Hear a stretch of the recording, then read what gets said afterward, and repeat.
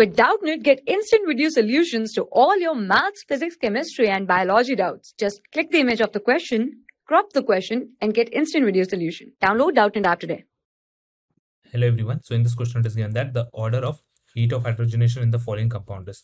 So when we talk about the following compound, here we have dialkenes given, dienes are given. So basically the heat of hydrogenation will be dependent upon the stability, and it has an inverse relationship with the stability of the alkene. So this means that this implies more stable alkene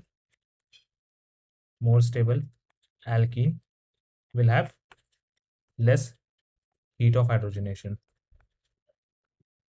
Similarly, the vice versa, that is least stable alkene will have the most heat of hydrogenation. So we need to find out the heat of hydrogenation order. Now this is going to follow. We can find out the stability of the alkenes which are given. So stability is given by the Saytzeff rule. So Saytzeff rule states that more number substitution, that means it will be more stable, implies this is going to be more stable alkenes. This is only for stability of alkenes. Okay, when the number of substitutions are same, then we can go with the number of alpha hydrogen atoms. Number of alpha hydrogen atoms means more stable alkene.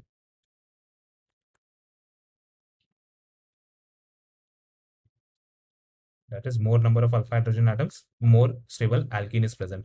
Now we have these molecules 1, 2, 3, and 4. So this is disubstituted, this is disubstituted, this is monosubstituted, and this is also monosubstituted. So from this we will have to first assign the order of the stability, because this is going to be more substituted according to the Saytzeff rule, because this is disubstituted, right? So here we will consider the alpha hydrogen atoms. So alpha hydrogen atom will be, in this case, this is going to be the alpha position, and this is going to be the alpha position, and with respect to this, this is going to be the alpha position. So here I will have 1 hydrogen, here I have 3 hydrogen, because this is a methyl group, right? So this becomes 3 plus 1, and here I have already 2 hydrogen atoms.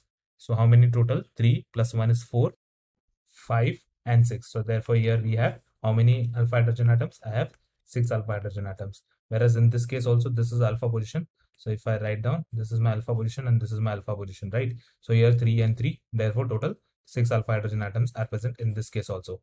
So 6 alpha hydrogen. But here it is very much clear that this is a symmetrical one. So this is going to have a better stability, because conjugation has been successfully followed here. Conjugation, we know that we give preference to conjugation first.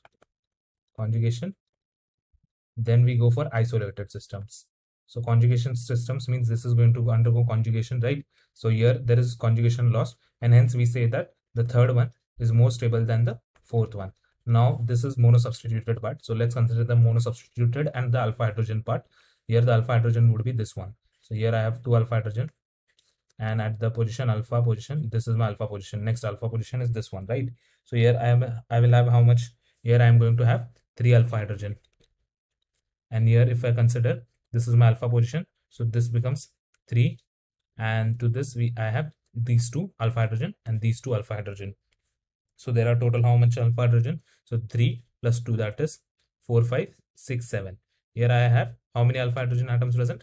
3, 4, 5, 6, 7 again. So here I have 7 alpha hydrogen atoms. Therefore the stability for 2 will be more than for 1.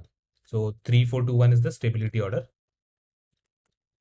Now if I want to write down the heat of hydrogenation value, so that is the inverse, okay, inverse of stability. So I can say that 3 is going to have the minimum stability, 4, then 2, then 1.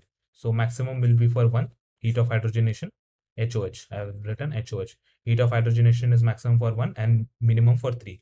And that is seen in which option? The first option, if we see, it is given 1, 2, 4, 3. That is incorrect, because we have 3, 4, 2, 1. Second option we have is 3, 4, 2, 1. That is absolutely correct. So this becomes our correct statement. Third option is 3, 2, 3, 1, 4.